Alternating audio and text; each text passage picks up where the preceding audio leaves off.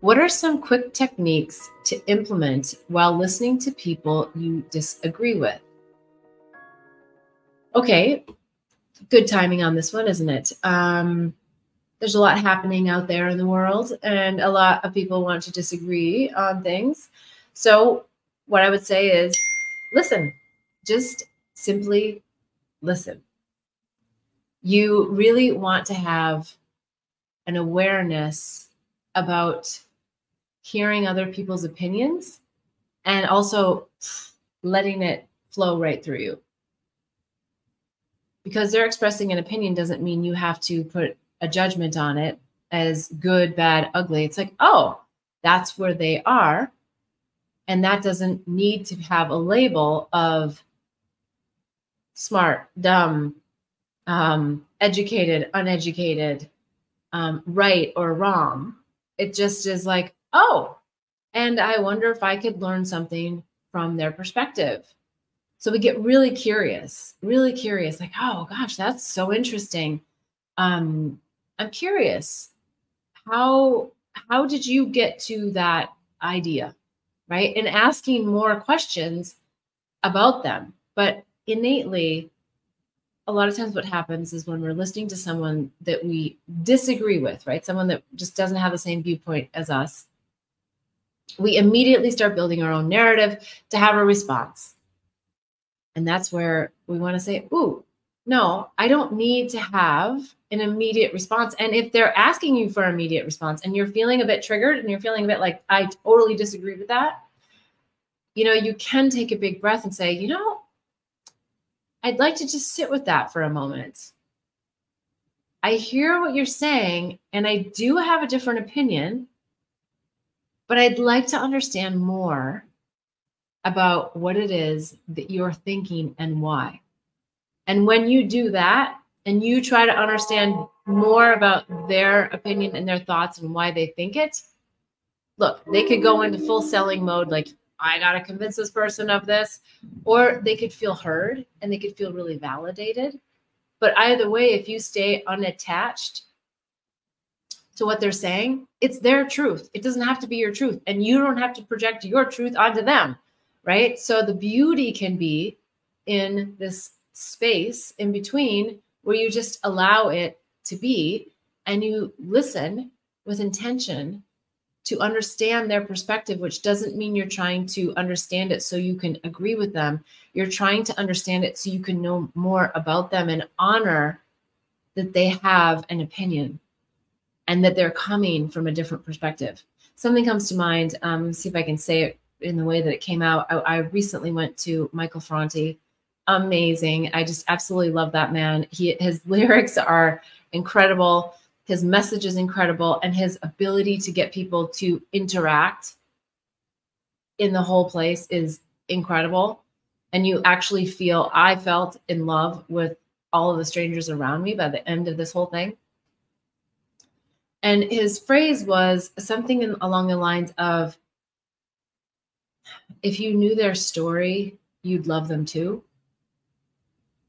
Really just acknowledging, wow, like if we really, and I'm not saying you can, and I'm not saying you should know everybody's story. It's not feasible. I'm not suggesting that for every single person, but I'm just suggesting that you realize that there are a lot of stories that are behind each and every person.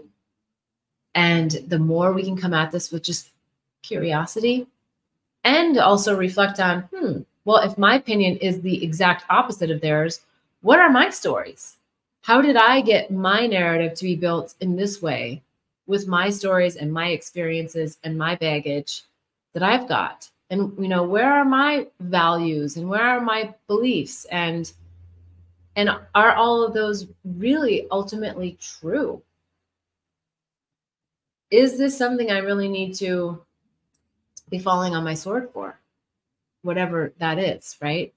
And really understanding your own storylines and why someone else's storylines might be triggering you or showing up in your field for you to be witnessing. Because there's something in there. You've asked them on a spirit level, you've asked them to come in and to provide some information for you.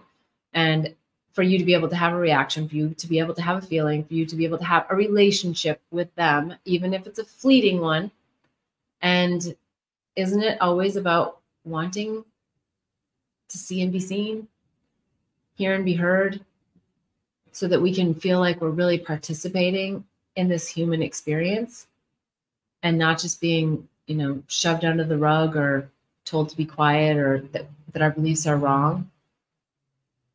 And just finding more joy and understanding what it is that we believe ourselves and why. And maybe there's some room there. Maybe at the end of a conflict or someone you have a different view with, maybe you'll find that you agree on more than what you disagree on. And wouldn't that be a beautiful thing? To leave a conflict, to leave a conversation with a, wow, we really connect on this. And I think that this is unity. I think that should be our focus as we walk out the door every day, is how can I be in union with others as opposed to at odds? How can I find what we share in common more than what we disagree on? So I don't know if this person was specifically speaking about politics, and I don't bring in a lot about politics on this show, but I will say that because we're at such an interesting time with politics, that if you take the approach that I just spoke about, you are going to learn so much about other people, about yourself.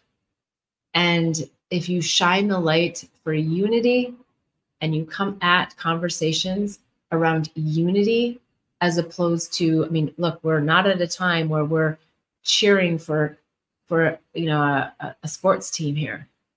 I think what we're cheering for is humanity and unity.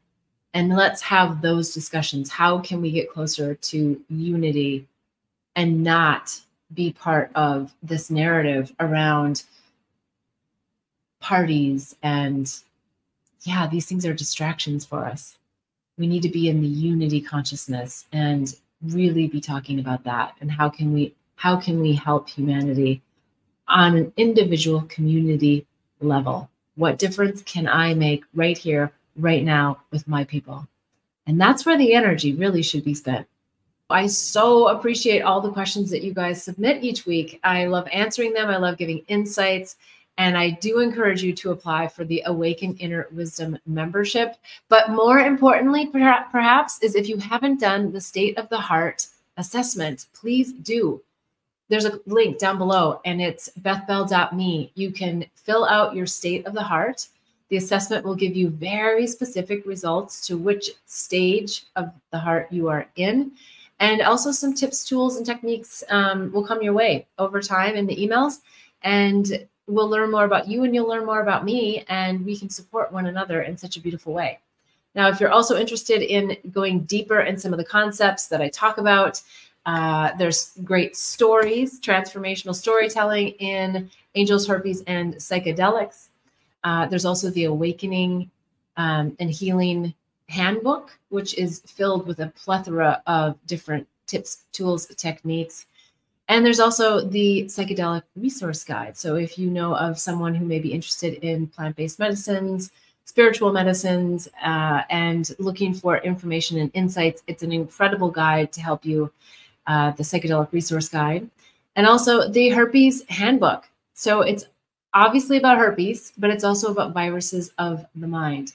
So I would highly encourage you, if you know someone or maybe you meet someone, I know that handbook will give you lots of information that will be very helpful in navigating how to open up difficult conversations around lots of mind viruses, not just herpes. So please don't hesitate to go check that out on bethbell.me. All right. I so appreciate you. Please put comments in the, whether you're on Facebook, Instagram, or YouTube. And if you want something a little more private, you can go to bethbell.me/question and enter your question there. All right. Until next week, Sundays, 11/11, I'm wishing you much bliss and love on the journey. Namaste.